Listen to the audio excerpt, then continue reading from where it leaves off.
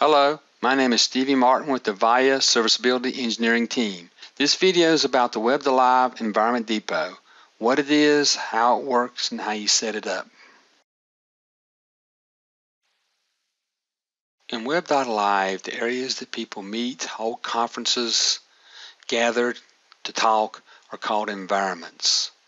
What we're looking at here is the default environment for all initial Web.alive installations called the Loft.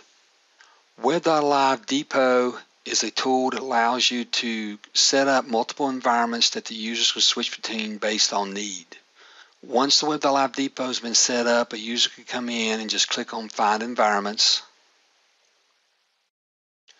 and then go in and select the environment they want to use for that particular meeting or day and select Install. Another thing to note is you can upload your own environment from your desktop by clicking on Upload Environment. You select Upload Environment, browse your desktop, find your .wae file, and upload it. It will automatically install. Once you've installed that environment, you will have the capability to go back to your previous environment. Please note that you can only go back to the immediate environment before. So if you upload an environment, then upload a second one, you'll go back to a previously uploaded environment, not the original one.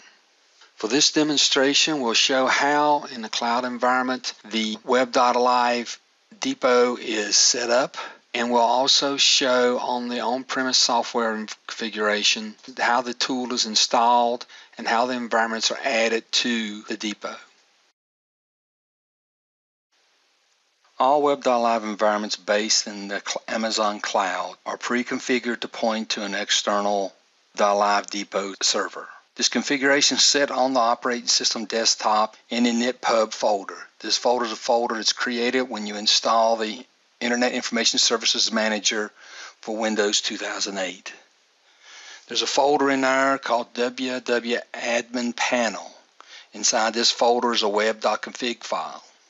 Inside this web.config file is a setting called wa.depot.url. In this example you see here, we set up that the URL for the Web.alive Depot is, in this case, is an internal server that's used by the Web.alive team. What it is saying is that anytime when you click on Find Environments, you go to this server and you show all the contents of that server. As we've seen earlier on, what that will show is all the multiple environments that have been loaded. If you're a customer who does not wish to use the cloud version of Web.alive, you'll be installing your system locally using what we call the on-premise software license or OPS version of Web.alive. If you do this, you will not have WA Depot available to you unless you install it yourself. There are two options for installing the WA Depot. You can install it on a separate server, or if you only have one Web.alive environment, you can install it locally. In this example here, I'm installing it on a local Web.alive server, but the steps are identical. Web.alive WA Depot has been tested with Windows 2003 server and Windows 2008. The first thing we'll note is they ask you to select the destination location. If you use the default setting, it will be visible in IIS Manager under the default website. This is a public domain, which means anybody will be able to access the depot. If you want to have a little extra level of security, you want to store it in your internal folder in the IIS Manager. For this demonstration, we're stored in the internal, and what that will mean is it'll only be accessible through the admin panel. If you don't have your password to log into the admin panel, then you'll be unable to access this depot from your Web.alive servers.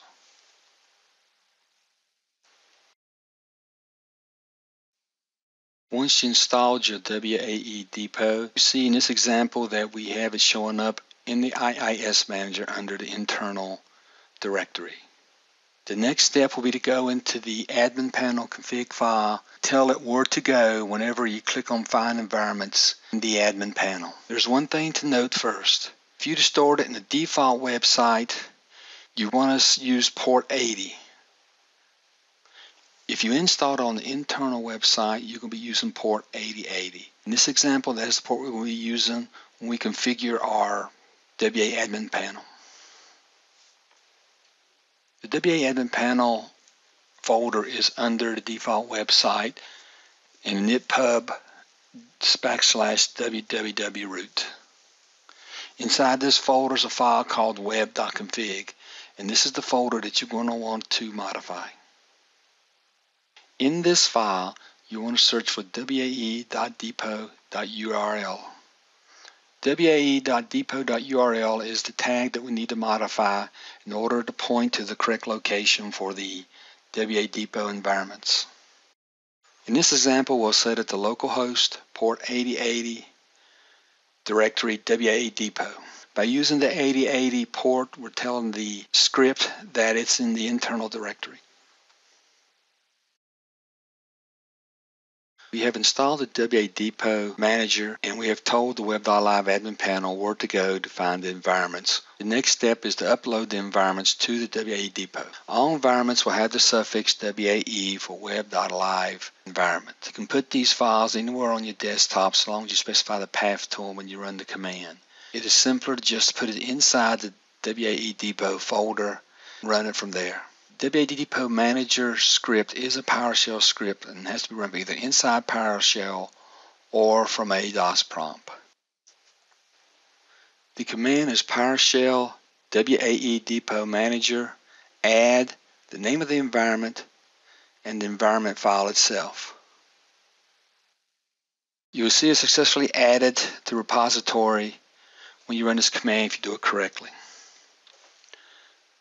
Note that once you've added this, a folder will show up under WAE Depot with the name of the environment, and you can be able to see it from the IIS Manager.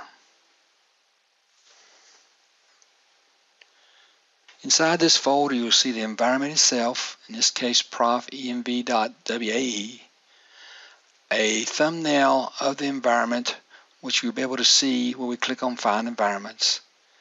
The XML file just has a brief description of that environment, and that is also posted in the admin panel when you click on Find Environment. One last thing we will look at is what you actually will see when you log into your admin panel. When you go in, you click on Find Environments, you will see the environment or environments that you have uploaded. The information here comes from the files we mentioned earlier. The picture you see is the thumbnail that was installed in the prof.env folder. The information comes from the XML file that was in that same folder we showed just a little while ago. Now that you have this environment, you will be able to click on Install and upload it anytime you want. Thank you for your time today. I hope this information was useful.